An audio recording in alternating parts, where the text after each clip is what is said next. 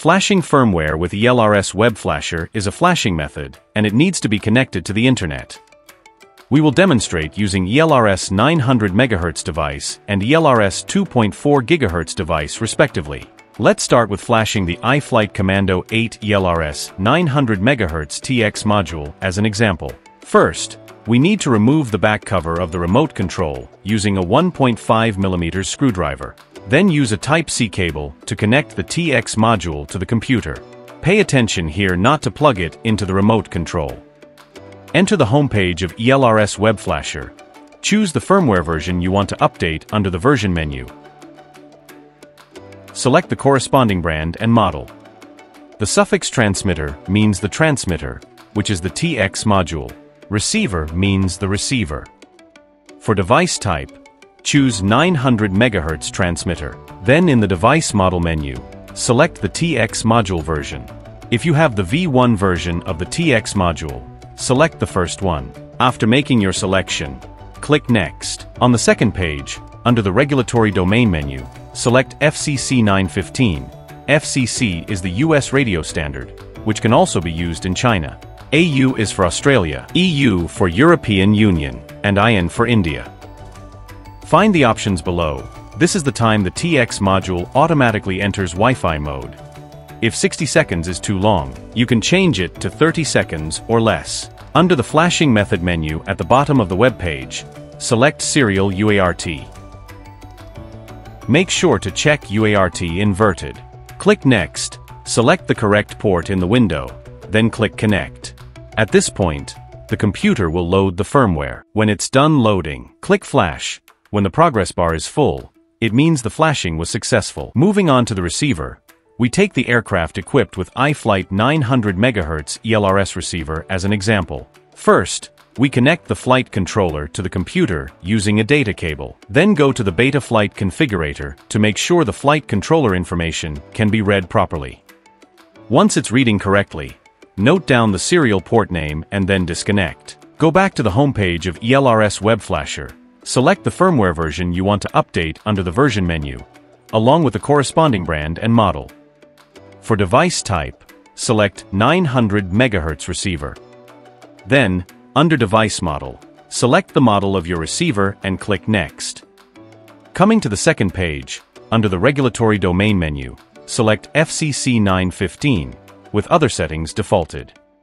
Then at the bottom of the page, under the flashing method menu, select Beta Flight Pass-Through, which means flashing the receiver by connecting the flight control adapter. Click Next, choose the correct port in the window, and click Connect. Your computer will then load the firmware, and when it's complete, click to flash. Once the progress bar fills up, the flashing is successful. Please note, when using the Beta Flight Pass-Through method for flashing, make sure to close Beta Flight beforehand to avoid serial port conflicts, which can prevent successful flashing. So how do you flash the ELRS 2.4 GHz device? Let's take Commando 8 2.4 GHz ELRS TX module as an example. First, we need to use a 1.5mm screwdriver to remove the back cover of the remote control. Then use a Type-C cable to connect the TX module to the computer.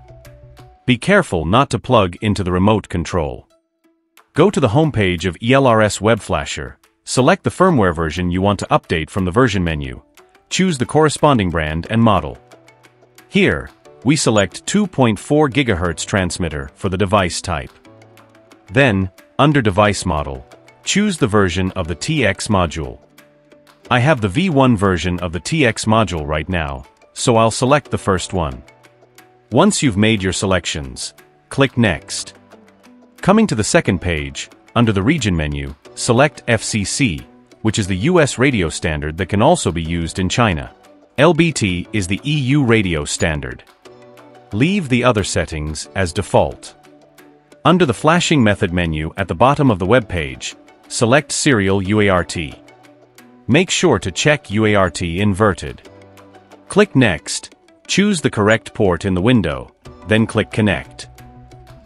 Your computer will now load the firmware. Once loading is complete, click Flash, and when the progress bar fills up, the flashing will be successful. Moving on to the receiver, Let's take an aircraft equipped with the iFlight 2.4 GHz ELRS receiver as an example. First, we connect the flight controller to the computer using a data cable. Go back to the homepage of ELRS Web Flasher, select the firmware version you want to update under the version menu, along with the corresponding brand and model. For device type, select 2.4 GHz receiver. Then, under Device Model, select the model of your receiver and click Next.